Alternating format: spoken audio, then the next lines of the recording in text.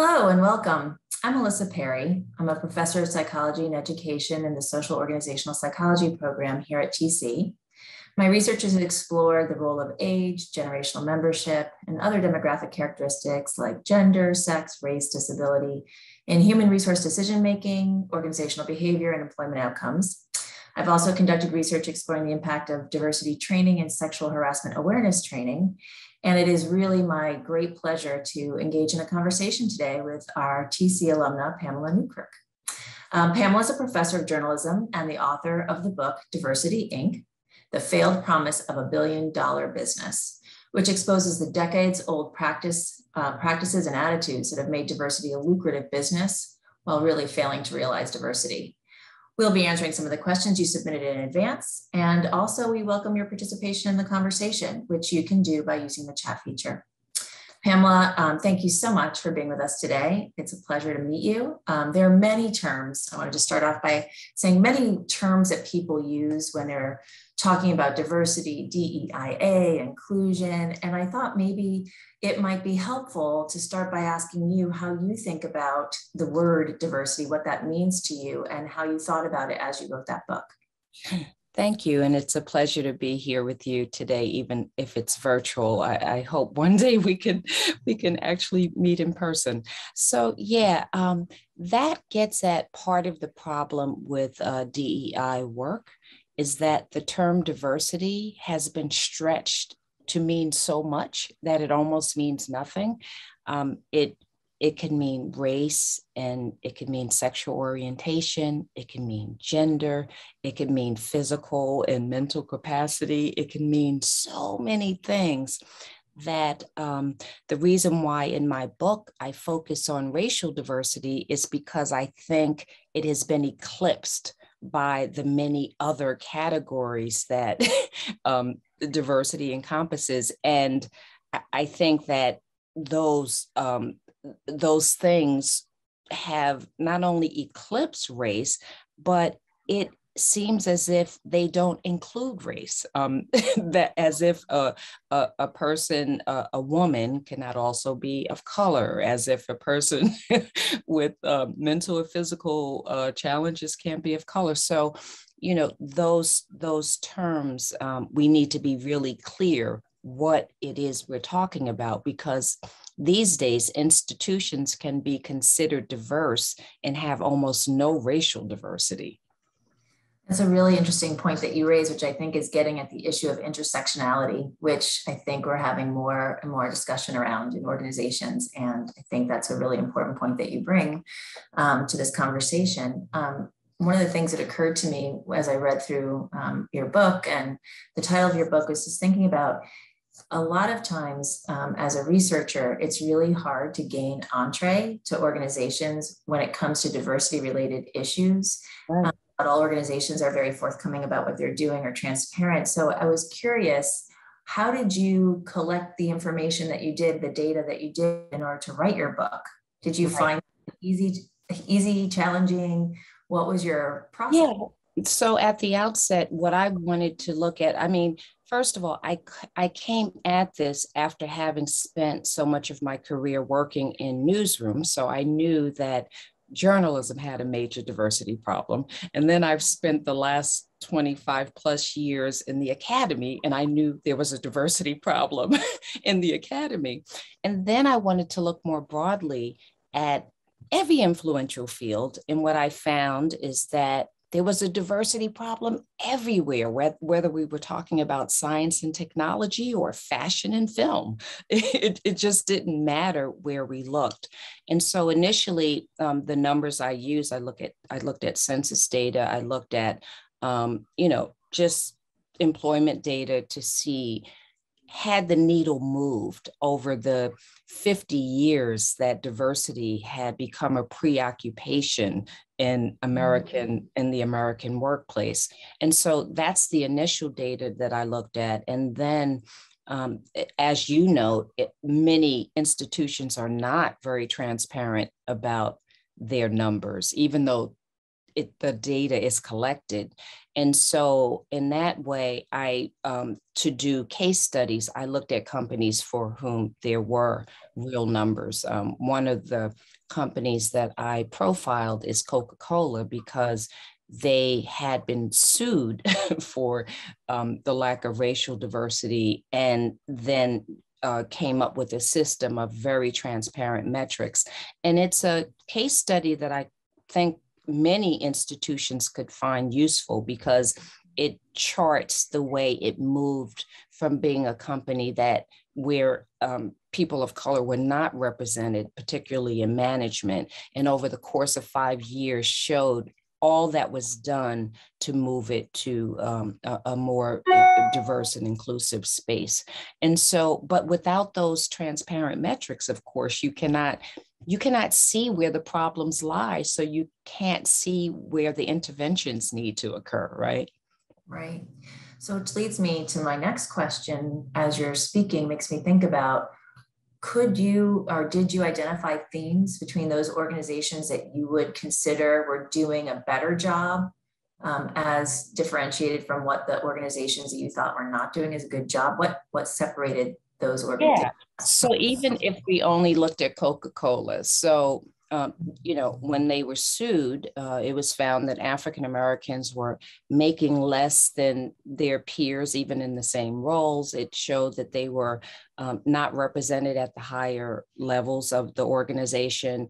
And it also showed women were having a problem moving up the chain. So they came up with a system where they could look at employees across every category. They based on race, based on gender, based on roles.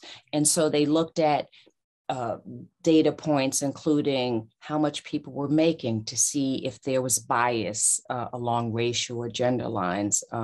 They looked at hiring, what the candidate pools look like.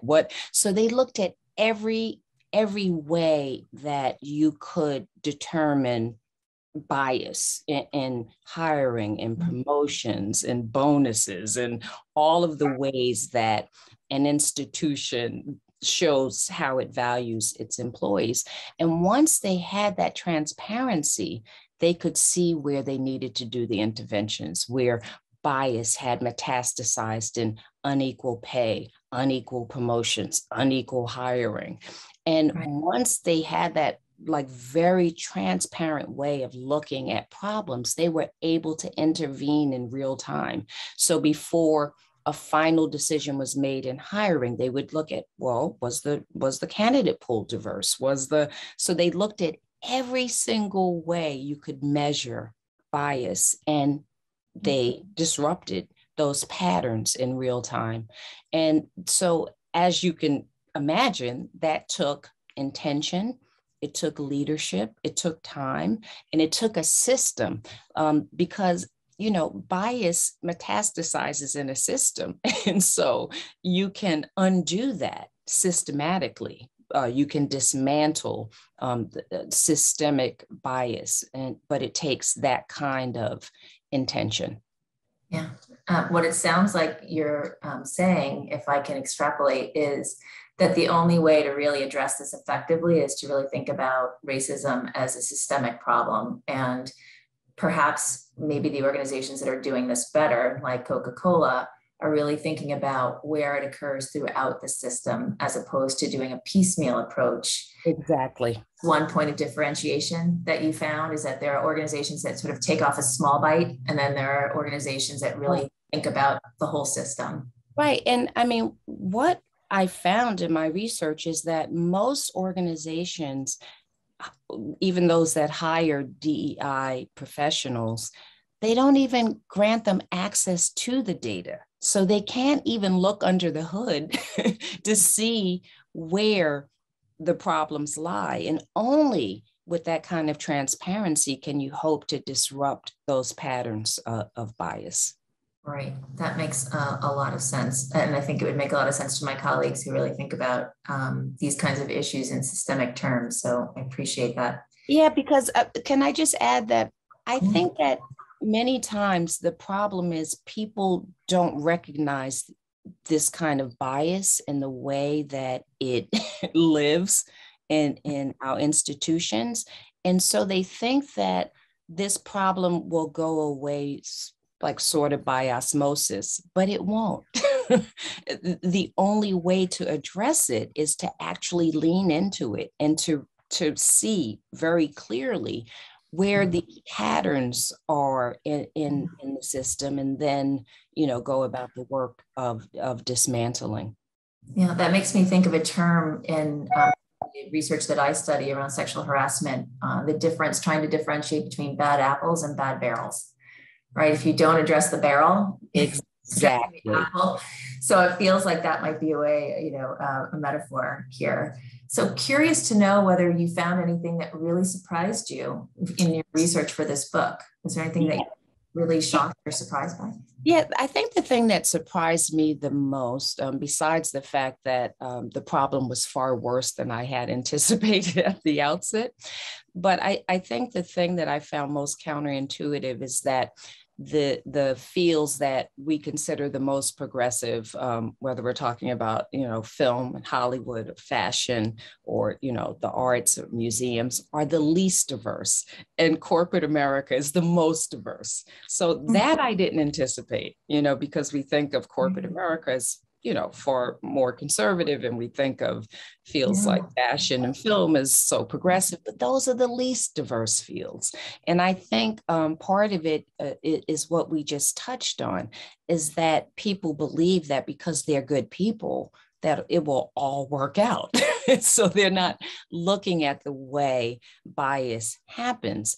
And it's really partly human nature. Like, who do we hire? We hire who we know. We hire who our friends know. And oftentimes people of color are not in that, that system.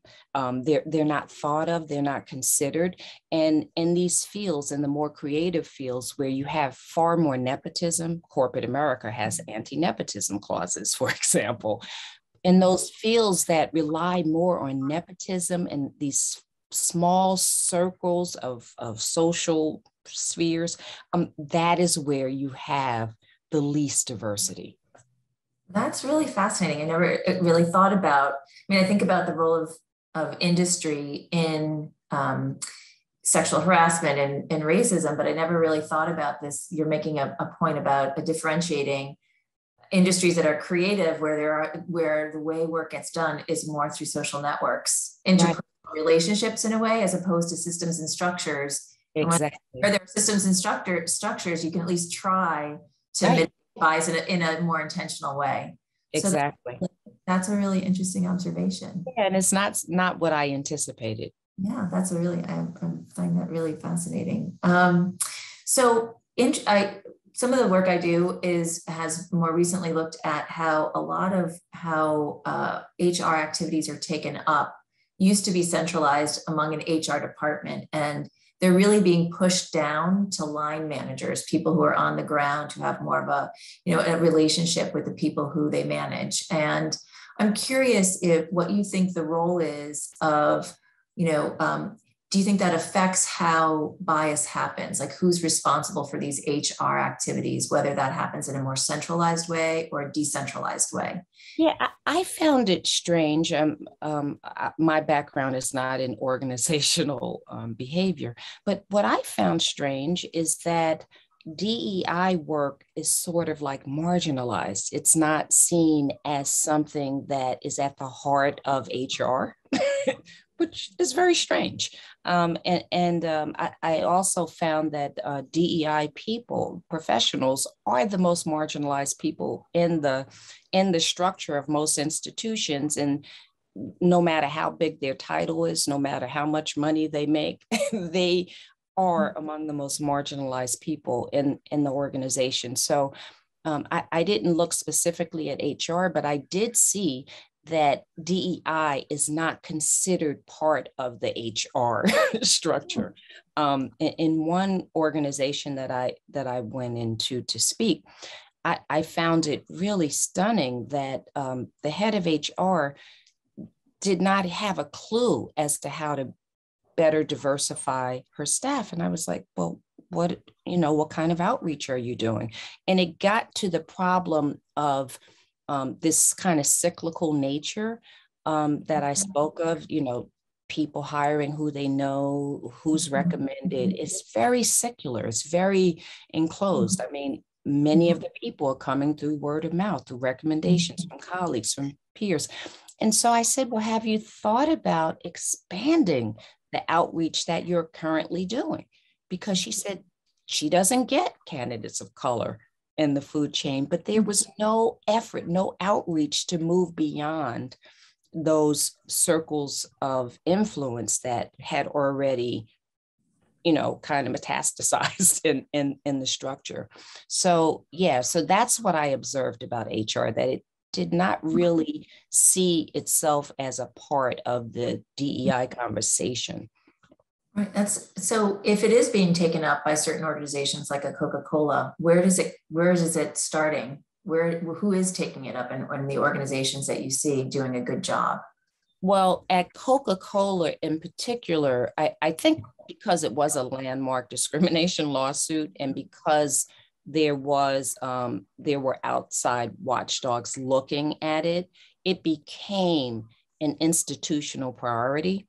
And Right. so it was really top down. I mean, the CEO, the board, there was so much transparency. So even though the person who was charged with getting it done, was he worked in DEI, he was really central. He was pulled into the core of the operation. It was not a marginalized role that he played. It's the only way.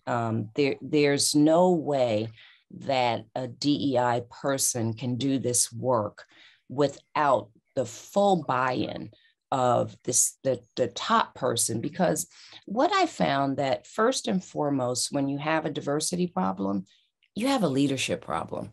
And oftentimes leaders are farming out the problem to others, to consultants, to DEI people. They're not owning it as their own issue. And the only way you ever see change is when the leader takes charge of the situation. So that's a nice transition to the next question, which is, so what's going to make what's going to lead to organizational change? And one thing that you identified is when there's an external force like a lawsuit or a threat, that will get leadership's attention. But from where you're sitting, are there other, forces beside the law that intervene to inspire change? Yeah, well, unfortunately, in our society, every time we've made progress on issues of race, there was some outside force, whether it was Civil War, when we then got Reconstruction, whether it was the tumultuous, 1960s with urban unrest and the Civil Rights Movement. And then we made monumental change, beginning with President Johnson's Great Society programs. And we saw the needle move in ways that we hadn't since Reconstruction. We saw African Americans and other people of color pulled into the main of American life, entering fields that they had historically been excluded from, whether we're talking about academia or journalism. And so we saw this like great, historic movement. And then came the 80s and a backlash to that progress under the Reagan administration. We started to hear things like reverse discrimination, and something that continues to resonate in society. So every time there's been great progress, it's always met by a virulent backlash. And so for the past 8 years or so, we lived in a backlash to the progress that had been made. So, I mean, the good news is that when there's will and intention, we can make monumental strides, as we did during Reconstruction, as we did during the civil rights movement. Yeah. We when there was will and intention, we changed the game, right? We brought people in, and then a backlash, and now we have this movement, Black Lives Matter. We had, the horrific scene of George Floyd essentially being executed on a street in broad daylight. And now we have the same kinds of sensitivities that we had in the 1960s that brought about change and progress. So here we are again at this moment of reflection, at this inflection point where we yet again have an opportunity to look at where we are, like take off those rose-colored glasses, that many people had, that we're post-race, that, we've already conquered those issues. The numbers tell a different story. The numbers tell us that, yes, we had made tremendous strides after the 1960s through the 1970s, but since the 1980s, we started to slide back, and the needle has barely moved since. Yeah. What you're saying is, to me, it's the concerning part is it takes an external shock that's usually outside the control of people in organizations, and because they have to respond to those shocks. So I suppose my question, which is I'm trying to formulate an answer for myself, is what advice would you give corporate leaders? Absent being these external shocks are sort of outside of their control and they're reactionary, but what would be your advice to corporate leaders? Yeah, I think for corporate leaders, it's some soul searching on their part. Like, are you doing it for PR, or are you doing it because it's the right thing to do? And I think too often the actions that we've seen corporate leaders take in moments like this have been window dressing, right? They almost do, it's like the same dance. You have a public embarrassment, some revelation about, something race related or gender related on your team. You hire a diversity professional and you issue a press release that you hired this person and this is going to change everything. And then a couple of years go by, things quiet down, nothing changes. You go back to those same organizations. The needle is just where it was. I think there has been more attention to those gestures than there have been to the actual work. And it's why we've seen billions of dollars spent every year on diversity efforts without seeing anything change in the organization, because so much of the attention is on the gestures and not on the actual work of dismantling bias within these organizations. It can be done. There are models, but there has to be a real commitment to change. And that is what we really have not seen in 50 years, that true commitment to change. We see the pledges, the press releases, the gestures, but we're not seeing the needle move. Right. And so I suppose that leads us as an organizational psychologist to think about what we can do as coaches, as consultants, to have leaders take this up in a really meaningful, authentic way. And that's a daunting thing to think about how to Yeah, it is, because I think one of the most sobering things that diversity professionals take away from my work is that nothing that they themselves will do can change this. That if it's not a true mission of that organization that they work in, it's not going to happen. And it's why you have such a high turnover of diversity professionals who make good money in these organizations. Many times they're snatched up. They have no training in diversity. It's because they're a woman or they're of color. It's like, oh, you'll do. People are not recognizing that what it takes to move the needle. You have to have access to the leadership. You have to have the resources. You have to have the transparent metrics.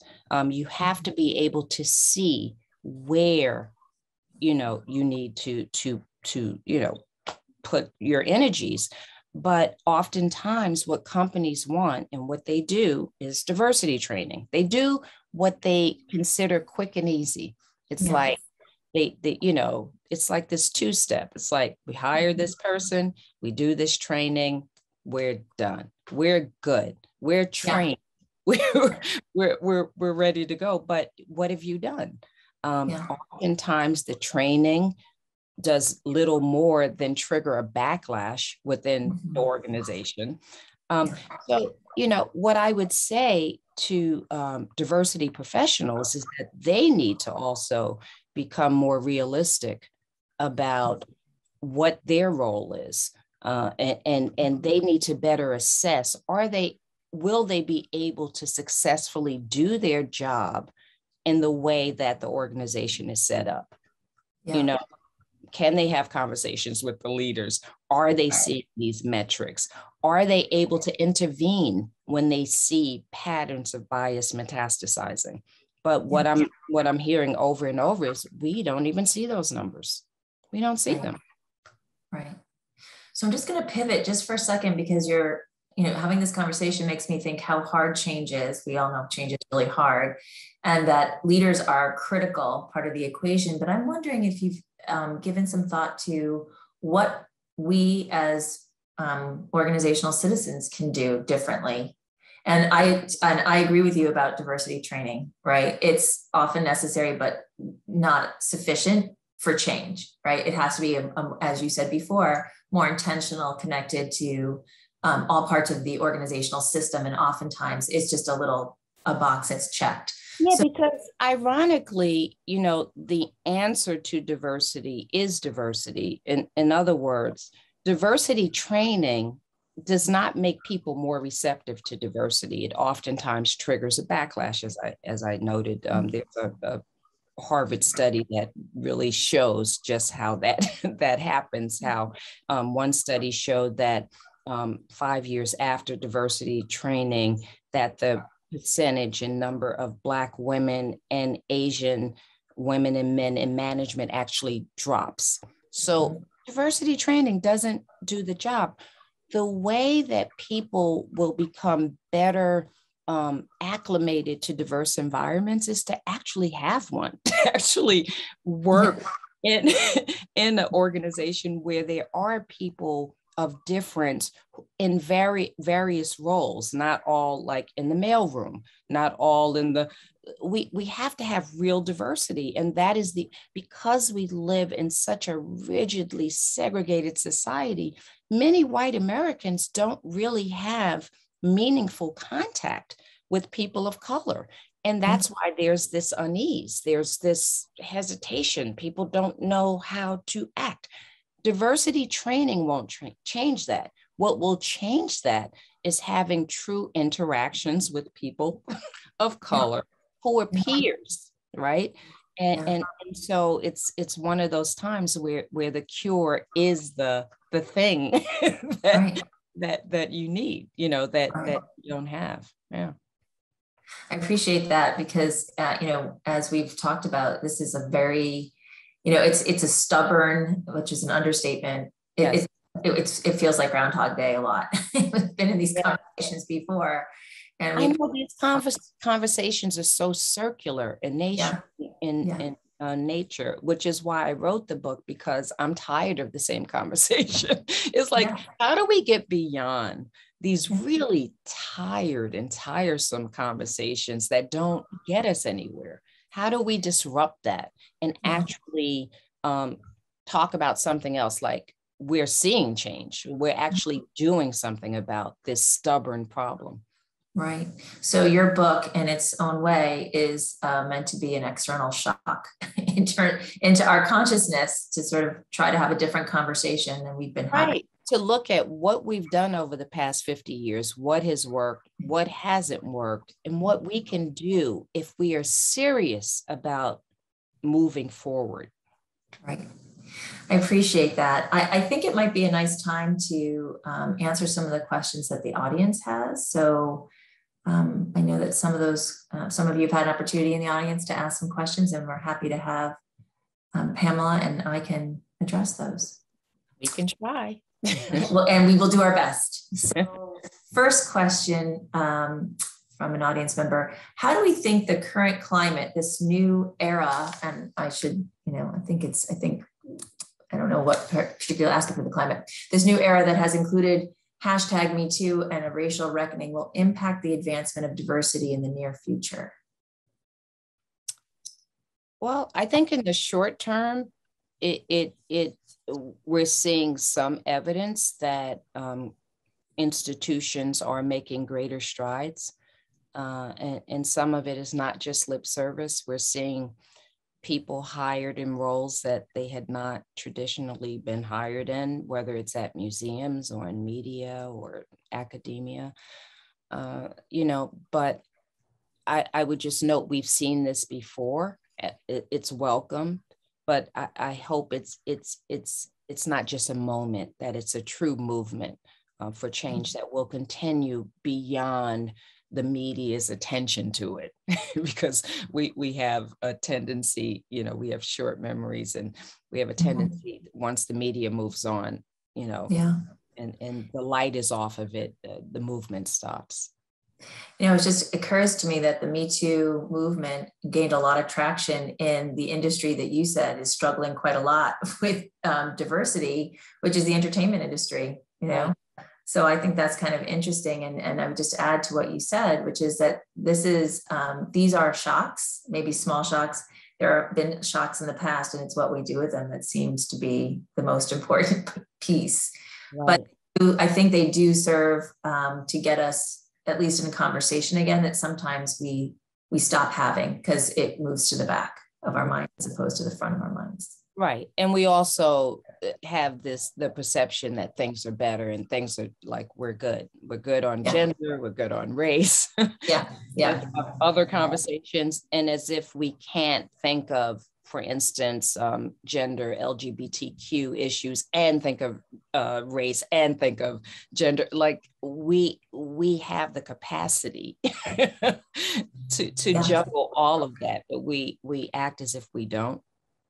Yeah, so this is a nice segue, your comment, to another question from the audience, which is, are we seeing a stall primarily in the advancement of people of color, or is this still an issue affecting women, LGBTQ, and people with disabilities at the same rates as it does race or even age?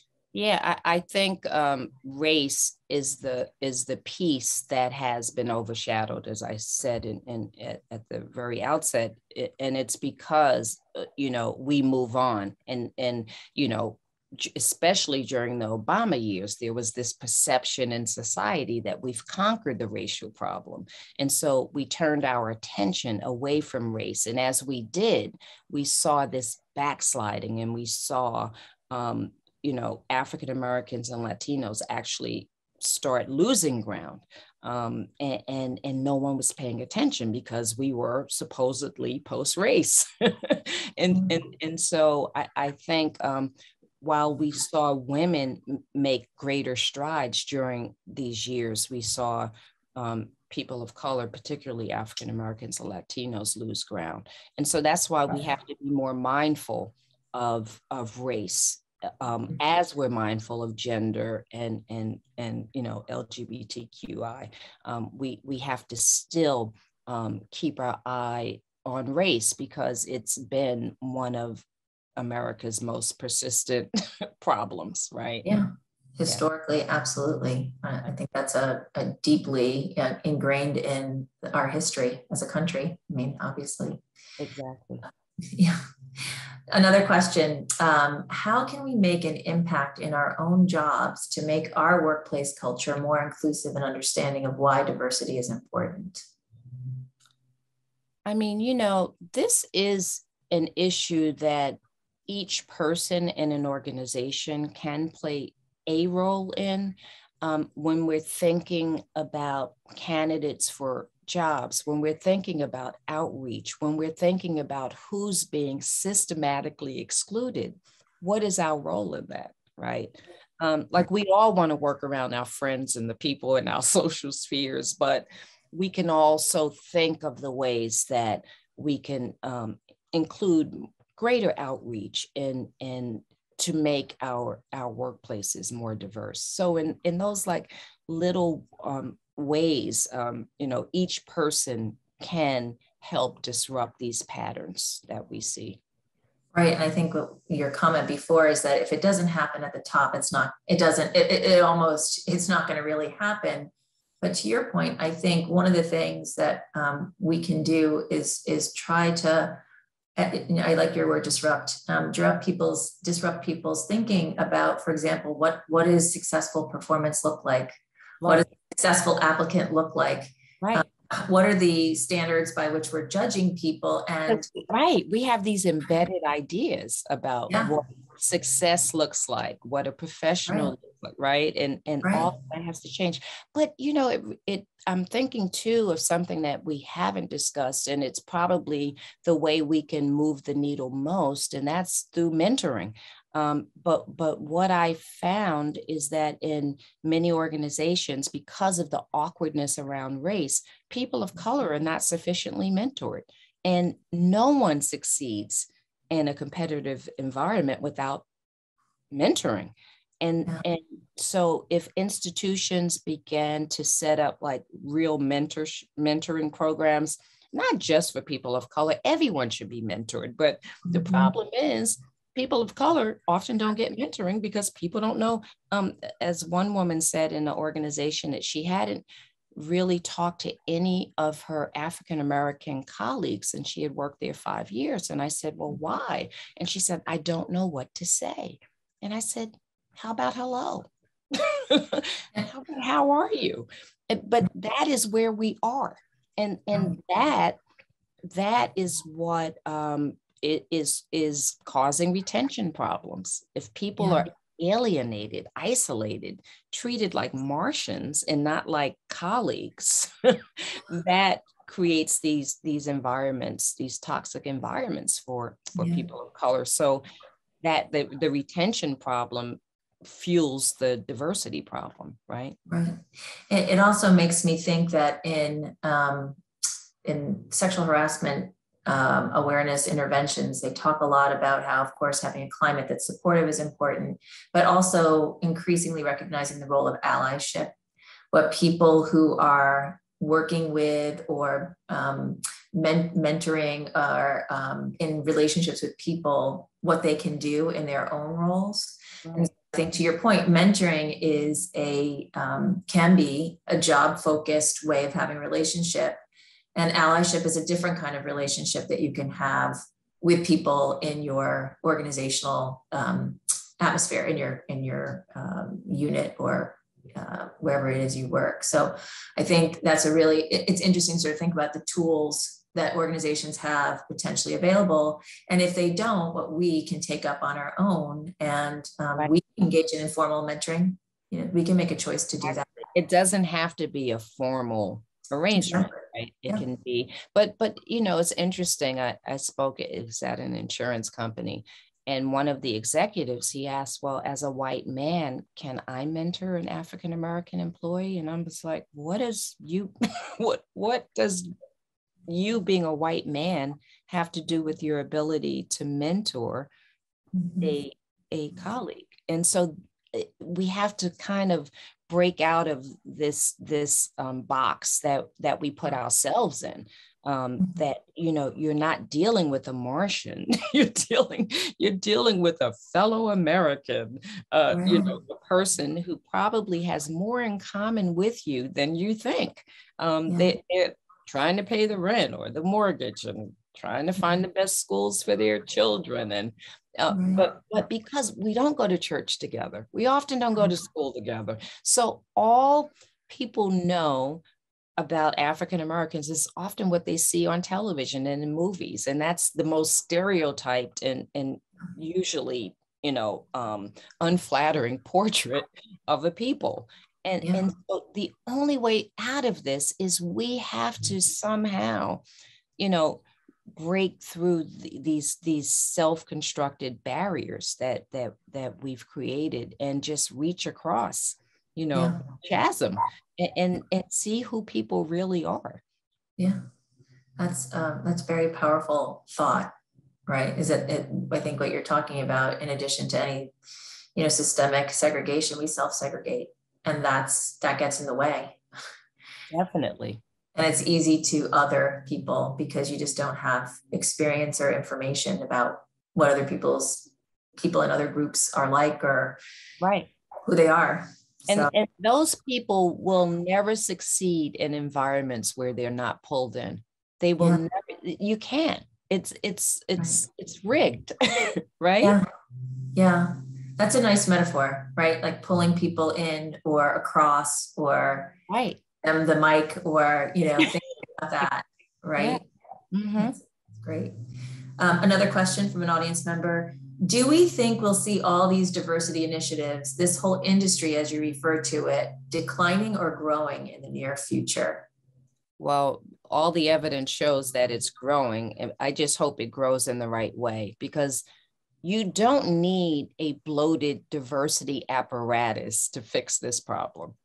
You need things that, you don't even need the word diversity. You need just institutions that are committed to fair and equal access to promotions, to opportunity, to and you need people who are already, that is their role, whether it's the HR person or if you have a mentoring program. I mean, you already have within your institutions the mechanisms for change. They just have to be applied to this issue.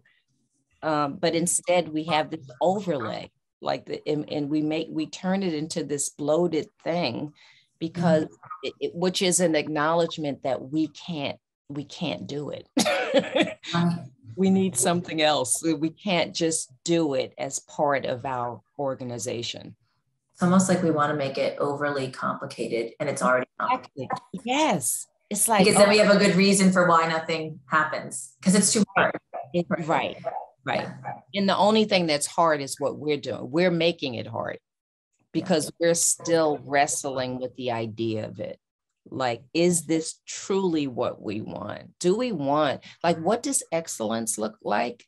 And can an organization that reflects the diversity in the population truly be excellent? And I think we're still wrestling with that idea.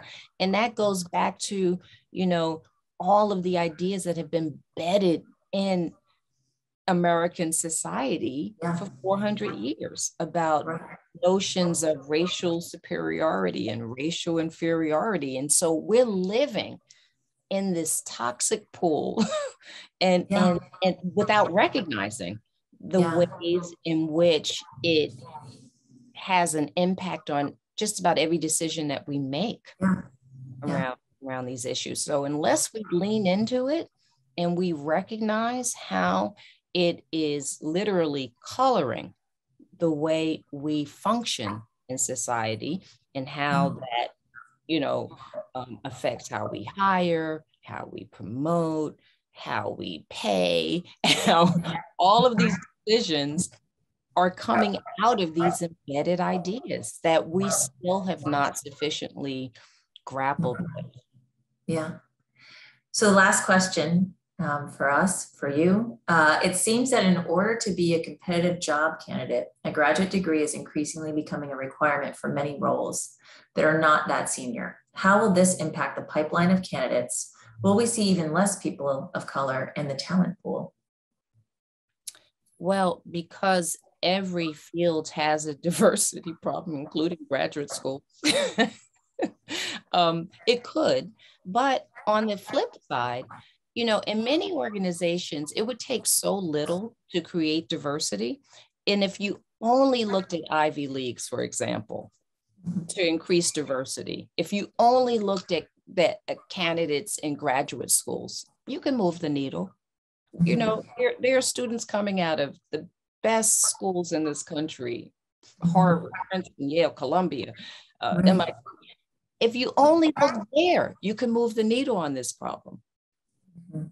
but because they're usually in small places. It's why corporate America is more diverse, because they have a wider network that they tap into. And the more elite institutions are looking at in really small spheres. But if they only look at the very top, they could still make a difference, because they're candidates of color in all of these schools.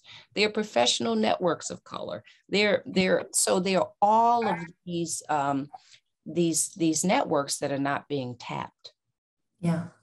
I think for me, when I think about that question, it raises a more fundamental question, which we sort of touched on, which is, how do we define what success looks like in any given job? And I think that sometimes we just slap a label on, well, this job now needs a higher level of education. And that's an easy thing to say without thinking about what does this job require in terms of, behavior, personality, exactly, that may or may not be captured by a graduate degree. The degree is a proxy sometimes for information that is harder to divine in 5 minutes from a piece of paper. That's true. And, but there are all of these perceptions about what excellence looks like, right? And part of it is like these graduate degrees. But there's also the perception of class when it comes to race. There's this presumption that if you hire African-American or Latino, they come from a different background, a different class, as if African-Americans are also not from the upper echelons of, the social order. So we conflate race with class, with ability, with all kind of this whole stew, right? That has been not just concocted by us, but it was kind of fed to us. It came from on high, from the greatest institutions, right? Told us that there was this racial hierarchy, and that's been embedded in the academy from the very beginning. Right. And the academy, we're gatekeepers in many ways, right? Exactly. And I have, very few institutional leaders have publicly addressed the role that they have played in the perpetuation of this racial ideology that is behind our diversity problem. And until that's done, I mean, we have a long road ahead of us to recognize the role these deeply embedded ideas has played and continues to play in the way our society is structured. Who gets arrested for marijuana? Who gets stopped by the police? Who is hired for a job? What is excellence, right? Yeah.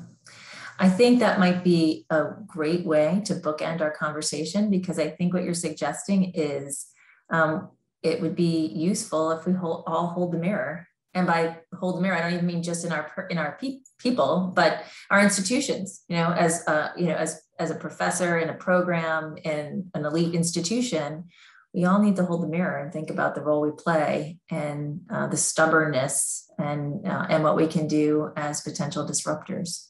Yes. So I've really enjoyed this conversation. It was great to meet you. Your is a wonderful external shock, and I mean that in the most positive way. Hopefully will help us move the needle in terms of our thinking and having conversations that can be more meaningful and maybe impactful. And it's been a pleasure to be in conversation with you today. I really enjoyed it. Pleasure was mine. Thank you. Thank you.